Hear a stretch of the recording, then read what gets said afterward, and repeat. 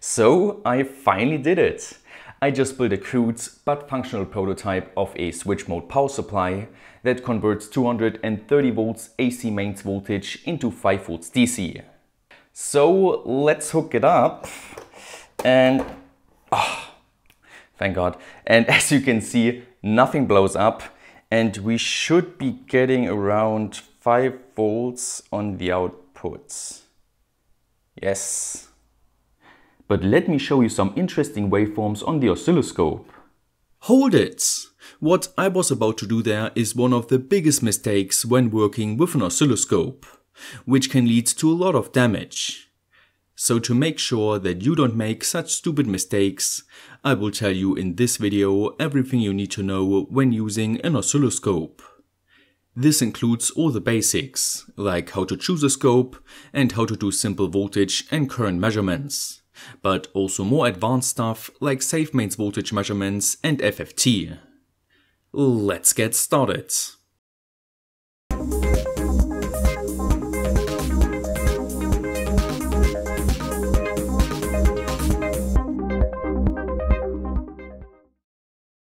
This video is sponsored by Brilliant.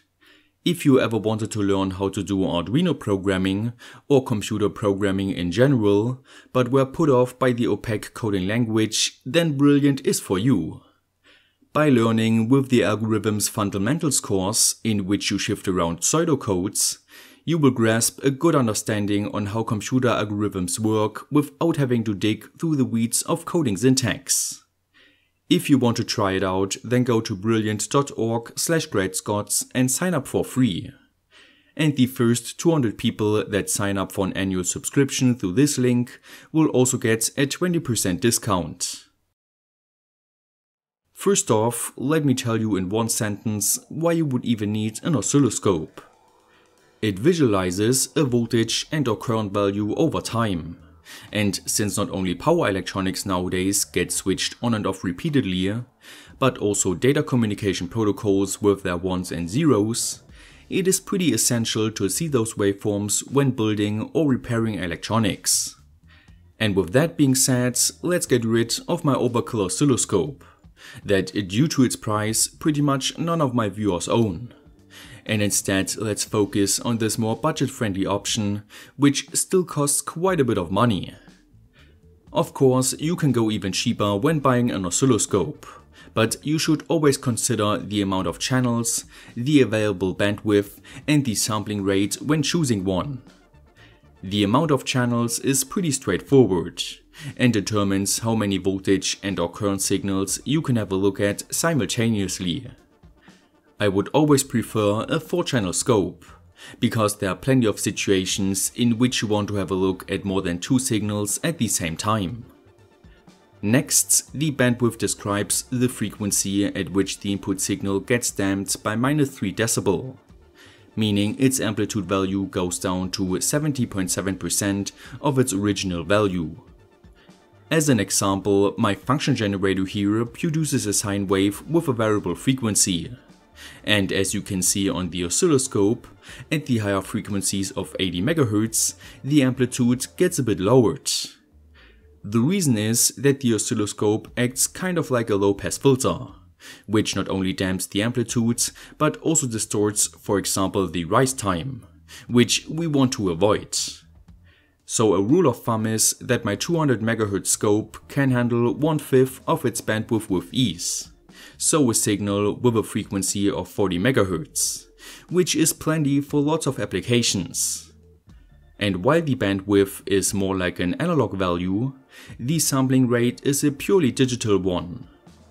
It describes how many measurements the scope can take in a second. And let me tell you that 2 gigasamples per second is plenty. I also worked with lower sampling rate models and never got any problems, even when we consider that by using more channels, the sampling rate splits up. And with this knowledge so far, you were able to choose an oscilloscope that suits your project needs. And you just unpacked it and discovered 4 of those probes. Those are passive probes, and they're super easy to work with. But let's not talk about why I only got 3 of them, along with the wrong probe heads. To use them, simply hook up the BNC connector, select a scaling factor which is either x1 or x10, attach your alligator clip to ground, and use the tip of the probe to touch the point of your circuit you're interested in. And just like that, you see something on the screen, which we will trigger correctly in a minute. But before that, let me tell you that the scaling factor either decreases the voltage signal by a factor of 10, or does not change it at all with x1. But that means it comes with a lower resistance and higher capacitance, so the bandwidth we talked about earlier is lower. That is why I always use x10, which guarantees the highest bandwidth. Of course, we could talk hours about the impedance input of the scope and probes here. But to keep it simple, let's skip that part and instead let's focus on our scope display. This is a classic example of wrong triggering. The trigger is used in order to create a stationary image of our periodic signal, by capturing the waveform at always the same point, which can be for example a rising or falling edge. But by pressing the trigger button on the scope and selecting trigger type, we can see that it can also be a certain pulse width, a pattern or specific rise or fall time. But most of the time the edge option works just fine, and by lowering the trigger threshold value into the voltage region of our signal, we can see that we got a beautiful PWM signal, whose voltage amplitude is way too low. As you can see, my vertical voltage division is 200 mV per division, which you can by the way change by using the vertical knob. But anyway, my project works with a logic voltage of 5 volts, so why am I seeing around 500 mV? This is also a beginner's mistake and can be solved by simply choosing the correct scaling factor. And since we talked about the vertical voltage division, we might as well talk about the horizontal time division, which is right now 10 microseconds per division. But we can change it down and up as well in order to present our waveform in the best way. With the known time division, we can also calculate the frequency of our signal, which should be around 33 kHz. But to be honest, no one does this anymore with digital scopes, since they come with tons of measuring features, which of course includes measuring the frequency. And if you want to, for example, measure the rise time of a MOSFET gate, which describes how long it takes the voltage to go from 10% to 90% of its intended value, then simply hit the stop button, zoom in and activate the cursor function. With it, you can select track waveform and you get 2 cursors which you can now move to the desired voltage value positions in order to determine the time difference between them and thus get the rise time. Okay, moving on to a different example, in which I now want to see how much voltage ripple this small boost converter comes with on its outputs while powering a load. Of course, we could adjust the offset of the signal and then zoom in, but that can be a hassle. Instead, we can change the input coupling to AC, which, simplified speaking, adds a small capacitor in series to the input of the scope that only lets AC pass. This way we remove the offset voltage and all we have to do is zoom in and use a measure function in order to find out that the boost converter comes with a ripple of 4.2 volts peak to peak, which means the boost converter is definitely not suitable for this job. Now for my last voltage measuring example, I want to see how this capacitor charges up. But as you can see with the current settings, we cannot really capture that charging curve. Thankfully, all we have to do is to select single mode capturing. Now the scope will trigger as soon as the capacitor reaches the trigger threshold voltage. And just like that, we got a lovely waveform which we can now analyze. At this point, you probably already noticed that a scope can only directly measure a voltage signal.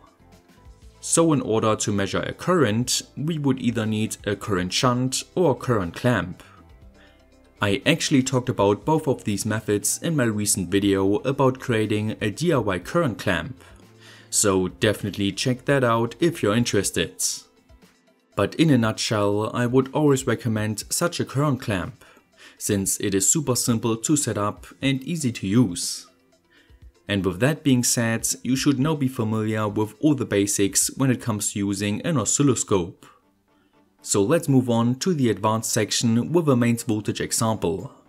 And like always, I have to warn you that mains voltage can lead to major injuries if not handled correctly.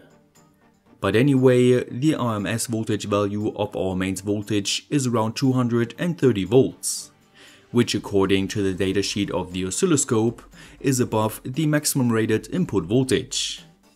But since we're using a scaling factor of 10:1, which decreases the voltage to 23 volts, and because the probe can handle 300 volts RMS, we should be just fine. And as you can see, by touching a mains voltage point with the probe, nothing explodes. And all that is left to do is to hook up the alligator ground reference to the reference point, which is the mistake you should definitely not do. You see, this alligator clip is connected directly to the PE wire of our electrical system through the B and C connectors.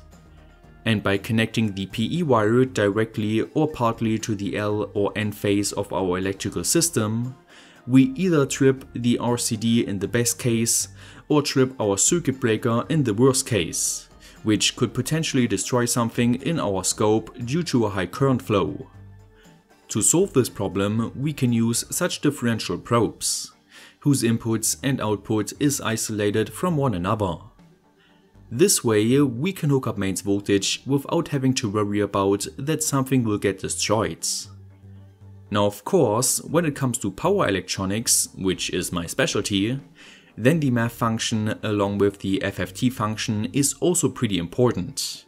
But to learn more about that, I would recommend you to watch my video about all the different kinds of power forms that exist. With that being said, you should now be ready to play around with your first oscilloscope and discover all of its benefits without blowing anything up. As always, thanks for watching. If you enjoyed this video, then consider supporting me through Patreon. Don't forget to like, share, subscribe and hit the notification bell. Stay creative and I will see you next time!